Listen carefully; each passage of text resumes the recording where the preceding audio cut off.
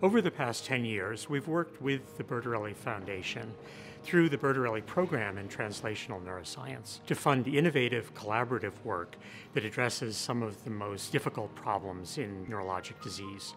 We've concluded 11 projects, and we're about to embark on 4 more. We'll be building on the vision of the Bertarelli family to bring together scientists and physicians with different skills. All the work radiates from investigators at Harvard Medical School, but they'll be working with colleagues at Boston area hospitals and an international clinic in Basel, Switzerland. Over the next 3 years, 3 projects will focus on hearing and deafness, and 1 that focuses on the management of pain.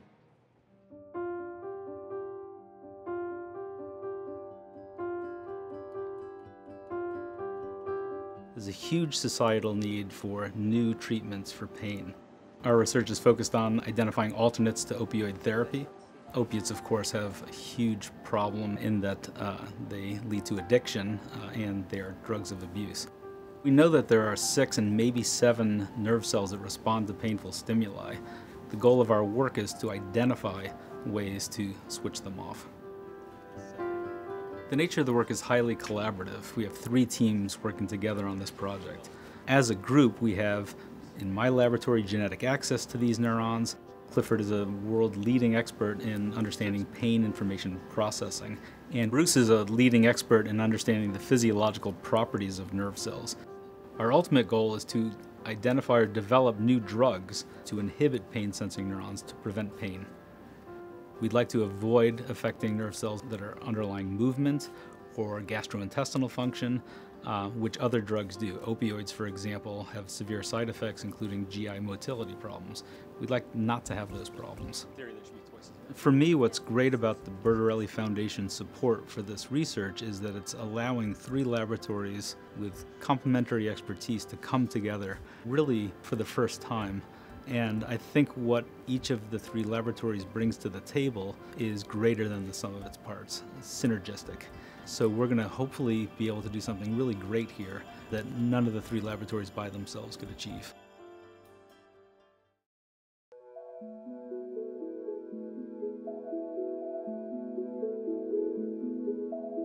Most people think of hearing loss as simply turning down the volume on the world.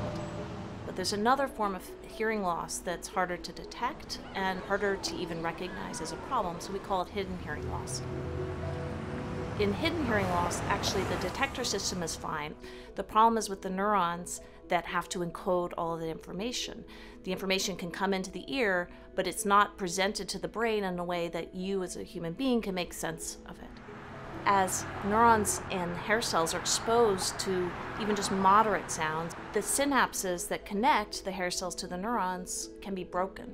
What we've been trying to do is find a way to just keep this from happening to begin with. We know we are all exposed to sounds. What can we do to just make those synapses more resilient from the get-go? So we thought, well, what protects the synapses to begin with? And could we just boost this? We've been inspired by work from Roz Siegel. She found a protein, BCLW, and showed that it could play this kind of protective role and provide resilience.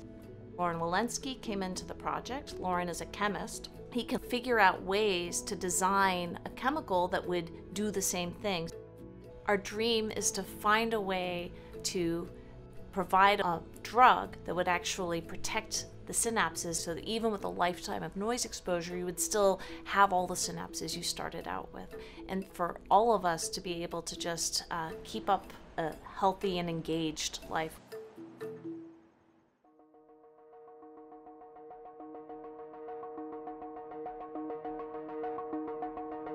When it comes to hearing, the brain is essentially a processor, allowing us to distinguish different types of sounds, such as a train coming towards us or someone speaking.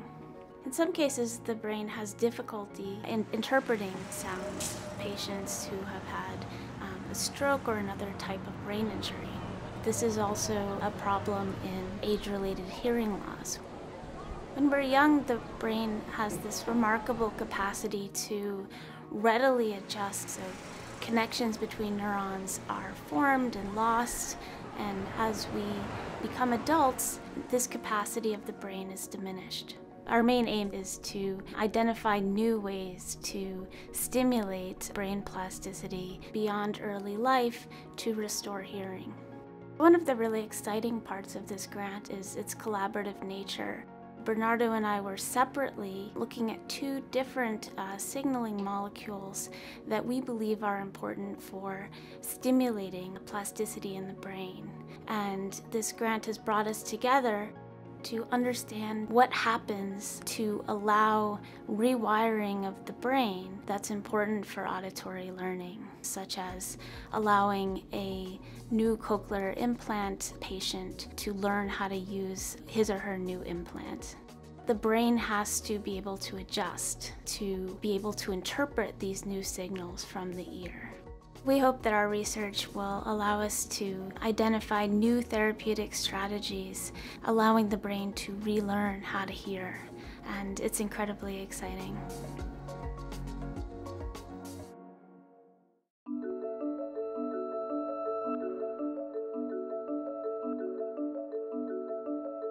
Usher syndrome is a terrible disorder in which children are born completely deaf and usually with no sense of balance.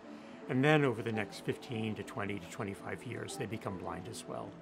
For the deafness, cochlear implants can help. But for the blindness, there's really nothing that can be done for these patients. There's several different types of Usher syndrome. All of them involve the inheritance of a bad copy of a gene from the parents. In one type of Usher syndrome, type 1F, their ability to make a key protein, protocadherin 15, is impaired. And we've been working on protocadherin 15 for years to basically understand its normal function, but we realized we ought to be able to use this information to do something for patients with Usher 1F. And a few years ago, I met Jessica. My main hearing problems are noisy rooms because it's really difficult to differentiate between sounds and pitches. I started to realize my vision was beginning to go at a camping trip with my Girl Scout troop when all my friends could see by the moonlights and I could not. In a sense, we chose this problem not because it's easy, but because it's hard.